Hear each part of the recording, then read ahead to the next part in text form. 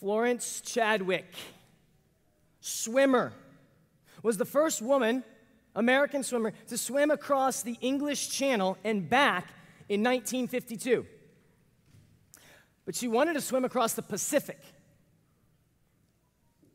On a cold, foggy day, with a rowboat next to her, with her mom and some guys that were there to shoot sharks, she stepped into the water, swimming across the Pacific. She had her protection, she had prepared, and she and her team, her rowboat, stepped into the water on that cold and foggy morning in 1952. She began to swim, stroke after stroke after stroke. As a matter of fact, 16 hours she swam. The estimate on the strokes was 67,000. Stroke after stroke after stroke. And at that point, at 67,001, she said, "Pull me in." Like she just indicated, "I'm done. Pull me in." And her mother said, "You keep going. You keep going. You're almost there. You keep going. Don't quit." She did. She kept going for a while. And then she stopped. The fog was too thick. She couldn't see anything around her, basically. All that was up in here was the fog and another stroke. It's too foggy. She was informed later that she was about half a mile away from the shore. In an interview afterwards, discussing what happened, why she was pulled in the boat or whatever, her experience, this is her quote: "All I could see was fog. I think if I could have just seen the shore, I would have made it. If I could have just seen the shore, I would have made it." Man, I wonder how many of you this morning, all you can see is fog. You've heard about a shore. You know that there's one theoretically coming, but it doesn't seem to touch your reality. And you're like on 67,001, and you're asking people around you, "Pull me in. I'm done. I can't keep going." I probably would have finished if I just could have seen the shore. I'm wondering today about what storms that you might be walking through. This was not the planned message for today, by the way. This is for you. You came in today. I don't know why you came in. I don't know what you brought in. We got a cool series that I was all amped up and ready to go today. And it was like the Lord had been speaking to my soul and then said, "This is what you've got to preach." Just FYI.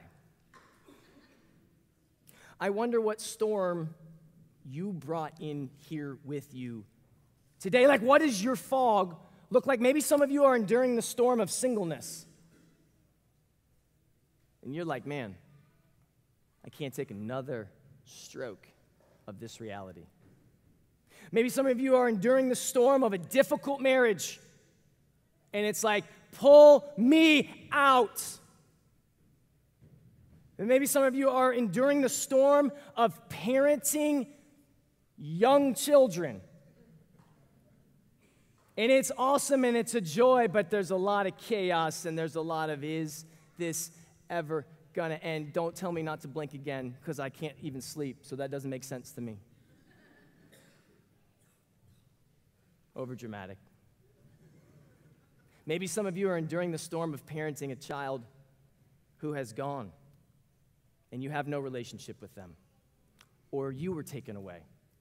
And that relationship is on hold at best.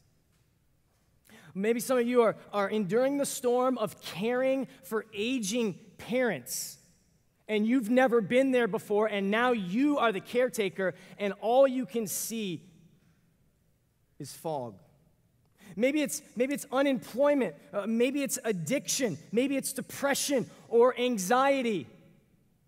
Maybe it's rejection, like you've taken a step out for your faith in your family or at your workplace, and all you're experiencing now is opposition. I want to let you know, you are welcome here. We love that you are here, and I believe that God just wants to share a bit of his heart with you today, specifically as you endure and look, hopefully, beyond the fog. As a reading plan, our church has been in 2 Corinthians. If you have your Bibles, that's where we're going to be today. And I've been trying to follow along. I don't have perfect attendance by any stretch of the imagination, but it's a really cool place. Sometimes when I read my Bible, I'm like, I'm not sure where I'm going to read. I like the old, I like the new. But it's been cool to have a reading plan so that I can just open the link and be like, okay, we're in 2 Corinthians. It's just kind of cool to do that and have that there. And to even think that some of you might be doing that with us is a really, really fun thing. And so as a church, as a reading plan, we've been in 2 Corinthians. And 1 Corinthians is a letter to the church in Corinth where Paul is just addressing a bunch of chaos. It's like kind of church gone bad, and he's helping out. 2 Corinthians, you start to hear more of this theme of endurance. Now, it's not the only theme, but in chapter 1, you see some contagious endurance. And so what I mean by contagious endurance in chapter 1 is that he starts off this letter, and there's the greeting, but then he gets into this idea that as they've experienced trials, it's not just been for them and their own endurance, but that their endurance has mattered for the endurance of other people. Okay, and so he says, we got comforted by God as we walked through our affliction, and it wasn't just for us, it was so that we could then share that with you guys. So we got comforted, not just so that we would feel better and have the presence of Christ, although those are great gifts, it was so that we could then give it away to people who were walking through a very similar thing. And so there's this idea where endurance, and as I was reading, I felt like the Lord was speaking to me dude, you have underestimated endurance. You've underestimated the power of endurance. And as you walk through your trials, Casey, it's not just so that you and I become more intimate and you make much of the name of me just in your own personal story. It's so that you can become contagious with my name to other people who walk through the similar brokenness that you do. Don't underestimate the power of endurance. It's I'm not just enduring, you're not just enduring for the sake of your family, or for the sake of the small group you lead, or for the sake of the model, your witness at work. There are other people who are being encouraged and are enduring because they're watching you endure. It's if that dude can keep showing up, then I guess I can keep showing up. So I haven't preached in a little while, so I have 4 bent up sermons in me, I think, so I'm coming in hot, and I don't have a lot of time because there's kids, and so, all right. Some of you like that. Some of you why is he yelling the whole time? I don't know. Chapter 2, or chapter 6. Hey, don't miss this. This is what part of what God was telling me this week. There's real power in showing up, no matter what you bring to the event. There's real power in showing up at home over and over and over again, no matter how you feel.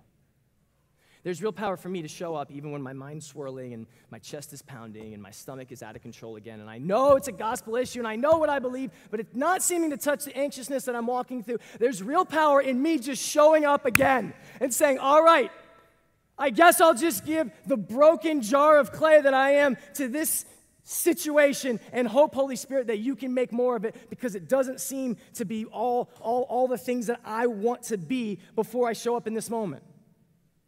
There's real power in how you continue to show up over and over and over again. So keep showing up. Chapter 6, the letter continues, and we begin to see some active endurance. Active endurance, and Paul starts to talk about various trials, and then this is, if you're familiar with the letter, this is when he's like, man, it's really hard. This is a summary. It's super hard. We're not dead yet. So we're going to keep going. We're going to keep showing up. And you keep showing up. It's really hard. And as a matter of fact, he starts that passage and he talks about some things that go along with like ministry and gospel messaging and things like that. But the first word is afflictions. And the commentator that I was reading was saying like afflictions is also, like it includes just general afflictions of being in a jar of clay. I love that term because he's like, you've got this precious message and ministry of the gospel, proclaiming Jesus, and here's what God is saying. I put it in a jar of clay. It's great. You thought I was going to put it in a vessel of gold where there was some diamonds on the outside, and it always worked right, but I put it in this jar of clay, and it's got cracks in it, and it's just like it's a real common thing, because what it does is it makes much of the uncommon message that lives in the common thing. Are you with me? It makes much of Jesus when we're actually the jars of clay that we are. So if you're here today and you're like trying to not be a jar of clay, you're like, I can't stand the clay. You're trying to like shine it up and hope that it shines. And listen, it'll work for a second. Like you can actually shine it up for a second and it'll work. But then you know what you have to do? You can't really be real with anybody because you got to run back over here and keep shining it up. Because you're really a jar of clay. So just be who you are and let Jesus be who he is. And in this particular chapter, we begin to learn about this idea of active endurance. And so it's not endurance that looks like this. It's not endurance that looks like this. Well, I'm just like waiting and enduring the storm. Like we would call somebody probably like unwise who knew the storm was coming and didn't do anything. We'd be like, we'd even call them unwise if they're like, okay, well, I'm just believing in the Lord. And I know it's a 5, and I know it has my street address on it. But now listen, there's some people who can't do anything. I'm not talking about it. I'm talking about people who had the means to do something, and they just sat there and they called it like, I'm going to endure this storm. That's not biblical. That's not gospel-oriented. That's STUPID. For those of you with kids in the room. There's actually, do you know what Paul says about how grace affected him? He's like, I didn't receive grace in vain. As a matter of fact, grace did something to me, and I ended up working harder than the rest.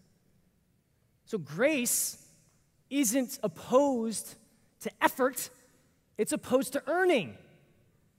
Now, I'm quoting somebody there that I can't remember, so don't think I made that up, but it's true.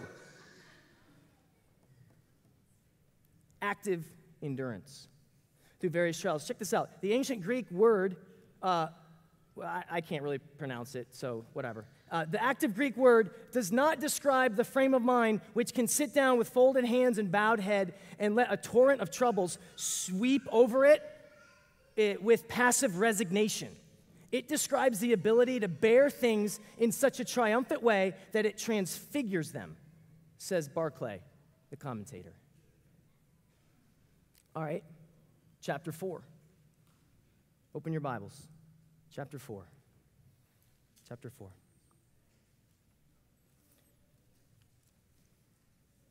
So Paul's in 2 Corinthians chapter 4, and this is what he has to say to that particular audience, and then with application to us as well.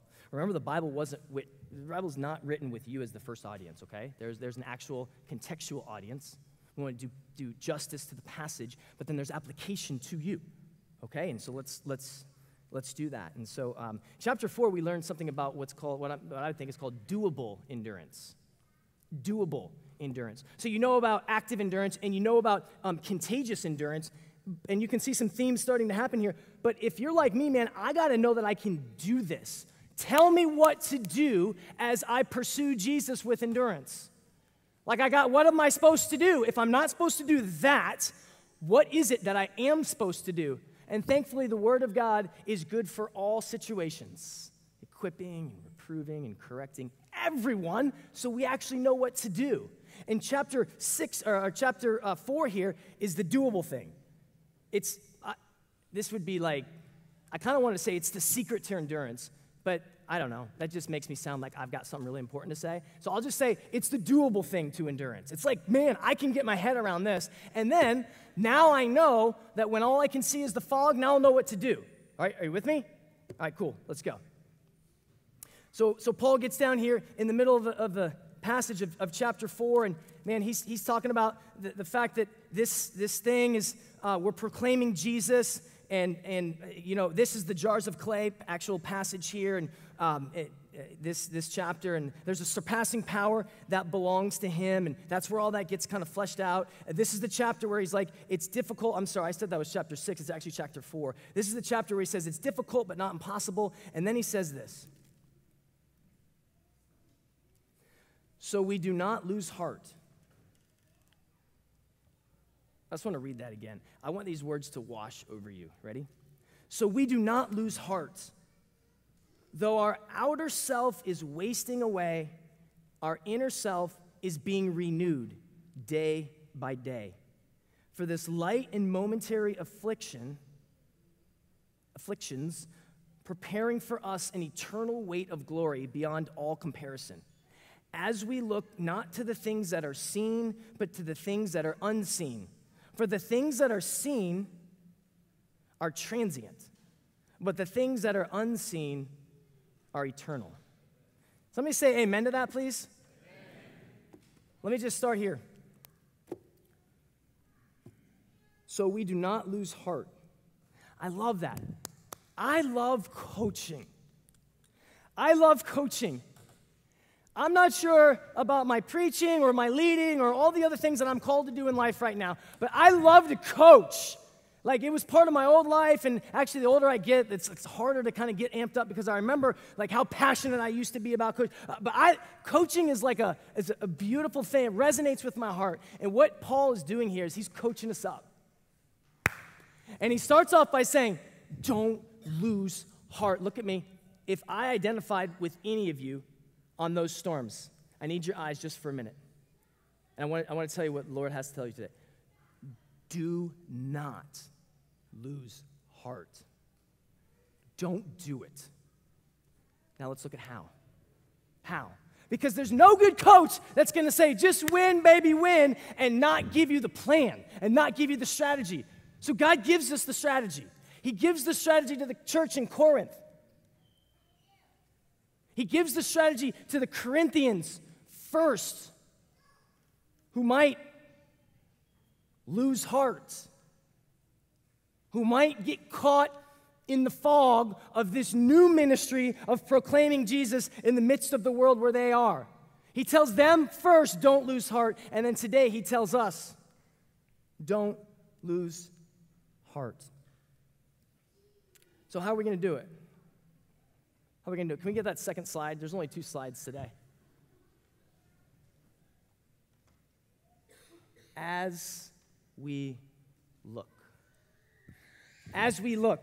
All right, so here in the passage, he's like, listen, it starts off really awesome. It's like a bracelet you could wear, bumper sticker, poster, don't lose heart. Got that. Even though our outer self is wasting away, okay, so things aren't working the way they should. This body, all this stuff it's not perfected. It's not supposed to be. The stuff that you're walking through, it's light and momentary. And what that means it doesn't mean it's easy. It doesn't mean that any of the storms are easy. It just means when you compare them in light of what is to come in eternity, when you compare them to God and the gift of Him Himself, that puts perspective on them. I am radically strong and like aggressive and can flip upside down my 4-year-old.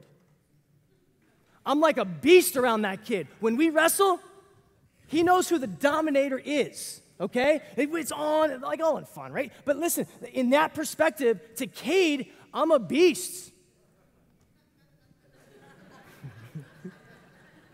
I don't know how this is coming across online, but whatever beasts do, right? That's me. But, like I could get around John O'Brien. I could get around Travis. I could pretty much get around anyone on our staff, and I'm no beast anymore. I'm like, Scrawny Casey, hey, need a little help over here. Can't lift my backpack. Can you guys give me... Perspectively, he's helping them to say, hey, what's happening right now in perspective, you're almost there. You're almost there. If I could have just seen the shore, I would have made it.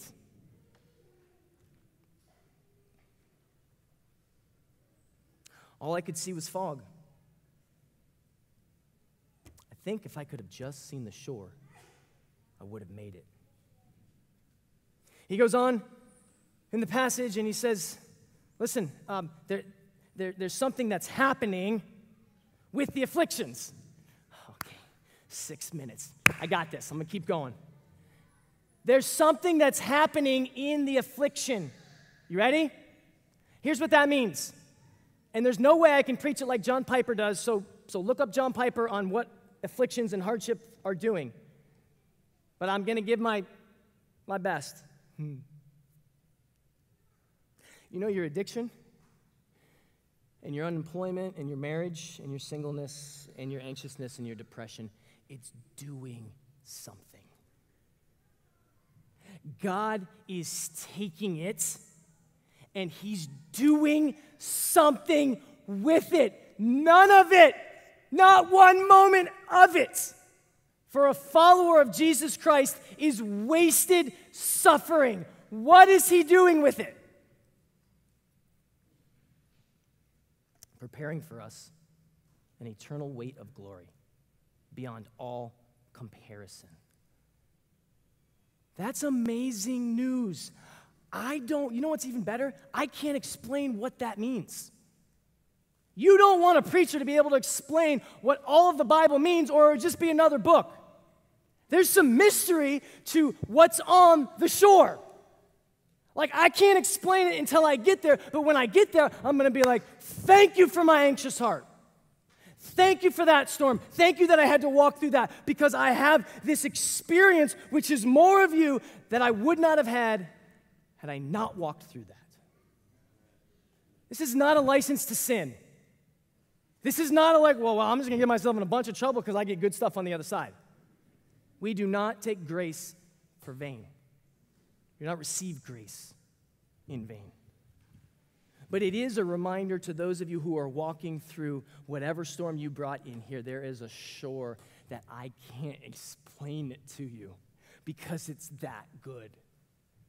So you don't lose heart. Well, how? How? That's really helpful today. And maybe there's kind of like that's a great, I needed to hear that today. But check this out. Tuesday morning is coming. Thursday night is coming. Friday night, when you go home and there's no one there, is coming. So how do I do this? We look to the passage and it says this, verse 18. As we look, not to the things that are seen, but to the things that are unseen. As we look. Here's, I think, what Jesus wants you to hear today. Do whatever it takes. Do whatever it takes to keep your eyes on Jesus. You want to know the doable part of endurance? You've got to find Jesus.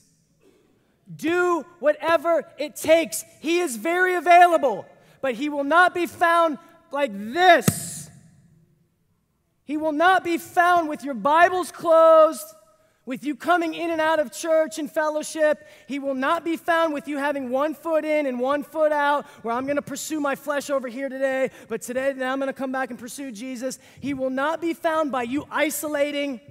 He's very accessible. Today is the day of salvation. But you have to do it. You have to walk in it. Grace is not opposed to effort. It's opposed to you thinking you're going to earn something. But do not mistake the availability of Jesus with thinking, well, I don't need to do anything now. No, it's grace that actually compels you to pursue Jesus. Christ went to a cross and he took your sin and he took my sin. There's no greater love story, including my 23 years of beautiful marriage or my parents, I don't know how many, but a lot of years of marriage, those are all great stories. They pale in comparison to the God of the universe saying, I will take the sin of Casey that should separate you, Father, from him, crush me in his place, pour out all your wrath, I'll die, and on the third day, he takes back his life, the comeback story of eternity, having defeated my sin, having absorbed my death and the penalty, and saying, Casey, just come and receive it. Just believe. Just turn from yourself and let me be your Savior by faith. There's no love story like the gospel that can compel you to endure. What does endurance look like? Interesting, I was meeting, I'm in a DNA, and I was meeting with my buddy here in the DNA, and I was asking him, he's actually a trainer and in the field. I said, hey, like, I forget how I labeled the question, but it was like, who does the best in your field of fitness? He told me heart patients and like people who have cancer. They do the best when it comes to endurance. You know why? Because they were told by an authority they're going to die if they don't do this. Like, you have a chance at living, but you have a heart condition. And if you do this, you get to live. If you do this, you get to walk your daughter down the aisle. If you do this, you get to see your grandkids live and flourish, and you get to be around. They're the winners in the world of enduring fitness because they know, watch, they know that it's a life or death matter. And so they're not late, and they don't cancel, and they don't double book, and they don't, because all of those things are simply a manifestation of the fact that that person didn't want it bad enough. But when you know your life's on the line, you do whatever it takes to get to that gym. Avenue Church, your life is on the line. I'm not talking about salvation. I'm not talking about earning anything. I'm talking about your spiritual endurance. Watch me. Your spiritual endurance is on the line. You have to do whatever it takes to keep your eyes on Jesus, or you will get lost in the fog and asked to come in the boat. We've all seen it. We've seen it happen in this church. We've seen it happen in the church. It's that important. Well, what does that look like? There's nothing I'm going to wow you with, okay? Just like put your wow meters way down when I tell you what this looks like and the doable nature of it. Do whatever it takes to look at Jesus in his word. I don't know how you're going to endure if you're not regularly reading the word. I don't know how you're going to do it. The fog is so thick in my life that if I don't have regular time in the word, I'm not going to endure it. So do whatever it takes. to get in the Word. You're not a morning person. So it's okay. It's cool. Do whatever it takes to get in the Word. You need 8 hours. You don't get it. You don't have one. Watch. Listen. Do whatever it takes to look at Jesus in His Word. I don't care if you've got to go to bed earlier. I don't care if you've got to lose out on some sleep. I don't care if it doesn't make sense over and over and over again. I don't care if you don't get it. I don't care if you don't have a word. When I mean I don't care, it doesn't mean I don't care about you. I just don't care about your excuse because I don't want to be in the boat when you ask to come out. I don't want to see that happen. I don't want you to look at me and say, "Get me out of the water. I'm done." I don't want to see that. So do whatever you have to do to look at Jesus in His Word. I don't care if it's 15 minutes. I don't care if it's 45 minutes. Whatever it is. Do whatever it takes to get in the Word. Do whatever it takes to get in worship. There is, at least in my situation as I've walked through life, there's something that happens when I worship. I'm thinking of another cool quote that I don't know the person for. John, I wish you were up here preaching this sermon with me, because then we could do this. But there's somebody who talks about worship interrupting our preoccupation with self, right? Does it mean no? He's like, I don't know either. I think somebody amazingly smart out there said that worship interrupts our preoccupation with self. You know we live like this a lot. So, praise the Lord. Oh, did you get hurt? Sorry, I didn't even see you there. Oh, I can't, because I'm here. Here's what worship does. Worship, it interrupts that. It interrupts that. And what worship does for me is it clears the fog. It doesn't all go away. I'm still foggy and cold. Even with my hands held high, when I'm telling Jesus who He is, it's still foggy and cold sometimes. It's just that I start to see things that I couldn't see before. Like the fog starts to lift, and I start to be reminded of who He is and who I am.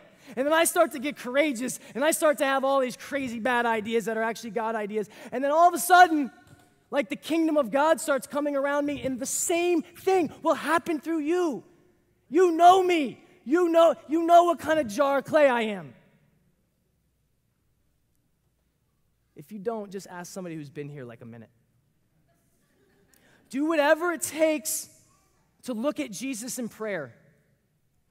Team, we got to come up. I know we got to end here. We're going to try to honor our time together. Do whatever it takes. You don't know how to pray? I didn't know how to talk to my wife at the beginning. Our first date, we ate nachos, and it was like super weird and awkward. And then we had another day, and then we had another day, and then I learned what it was to talk to my wife. Check this out. The life of my marriage depends on our communication.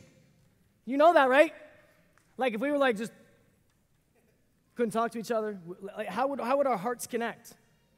Do whatever it takes to look at Jesus in community.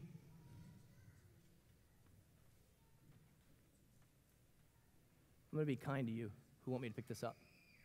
Pick this up right now. Do whatever it takes to look at Jesus in community. We're launching these small groups, and you're like, I'm too busy, I got this. Like, I get it, man, I get it. This is not a guilt trip, by the way. This is just like, hey, it's life and death, okay? It's life and death. And I no longer want to be a part of watching people bounce into the boat and out of the race because I didn't play my role, which is get in community. Do whatever it takes. You need the community of God. Because we cannot continue to look at Jesus by ourselves. We weren't created that way. God Himself, Father, Son, Holy Spirit is in community, and He calls us into that community so that I can hear somebody like Florence's mother say, keep going. Every Wednesday. For like an hour and a half to 2 hours. I've got this buddy, and you've heard his name's Dan. You know what he's done for like the last 18 years? I'm going to paraphrase it. He says, Casey, I love you. Keep going. I know you think it's so hard to be you. Keep going. Come on, give me your, look up. Keep going. Here's what I think Jesus was telling me, and I'm going to ask our prayer partners to come, and we're going to have a moment of response, and this may be a moment where, like, the Lord has just kind of spoken some stuff to you, and you need to speak some stuff back to him, or you need somebody to pray into existence what God has been speaking to you. So if we have members from our prayer team, come on up here to the front, and we're going to sing this song, and we want to be able to pray over you, share what you want endurance in or through, and we're going to trust that as we lay hands and pray on you, God's going to just do something really sweet and awesome, because that's how he's like ordained prayer is like a real thing where God does stuff through it. And so don't miss that opportunity. Here's what Jesus has been telling me. And then the storm came, and I'm like, okay, I got to preach it. Just as lovingly as he can, he's been saying, Casey, I need your eyes. You ever get with one of your kids and they're not really paying attention? They're like caught up in whatever they're doing, and you're trying to communicate something really important, and you're like, eyes, give me your eyes. I need your eyes. I don't know why, but I feel it's not a full pity party, but I was kind of throwing like a pity semi-celebration for myself the last week and a half. I don't know. I was like, wow, I'm really clayish. Like I was into my clayness more than I was into my Jesus kind of thing. Have you ever gotten there? It's cool to know you're broken. It's just not cool to worship your brokenness. There's a Savior who has and is making you whole. And so here's what Jesus, he's like, Casey, I need your eyes, man. I need your, I need your eyes, Casey. And so like when I get down on my kids' level and I get in their face and we're able to have some intimacy, I feel like in his way, as I even think about this now, it's not yelling, I need your eyes. It's just like his hand gently lifting my chin, like, I need your eyes again, man. I need your eyes. Look at me. Look at me. And as we look at Jesus in his word and in worship and in community and prayer, things happen. We begin to think that we're like surrounded. That the presence of God is greater than the presence of our storm. We begin to think things like there's no weapon formed against me that shall prosper. We begin to think things like the Alpha and the Omega, the one who has defeated death, will surely have the last word in this situation. We begin to think that this is not it, that Jesus is coming back and he is renewing all things, and that what is happening here is real, but it's not forever. What is forever is that eternal wait. We begin to think and see the shore. And so I'm going to pray that happens even now as we sing, pray, and let these words wash over you. Father, would your Holy Spirit come and fall upon us? And as we worship, would you part the fog and let us see what either we need to see from our memories of you or we've never seen before. Christ, in your name.